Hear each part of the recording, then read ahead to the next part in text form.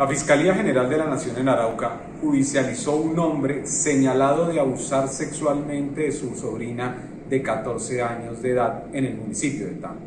De acuerdo con las indagaciones y la denuncia de la madre de la menor, el hecho ocurrió el 30 de octubre del 2023, cuando el indiciado le pidió a la víctima que lo acompañara a su casa para recoger una ropa. Una vez en la vivienda, el hombre habría accedido sexualmente a la menor. Asimismo, se evidenció que el abuso se habría presentado en 2 ocasiones más, tras las amenazas del procesado de que si contaba lo sucedido, ninguna persona le iba a creer. Por estos hechos, la Fiscalía le formuló cargos por el delito de acceso carnal violento agravado, los cuales no aceptó, y por determinación del juez se le impuso una medida de aseguramiento privativa de la libertad en centro carcelario. La Fiscalía en Arauca continúa hablando con resultados.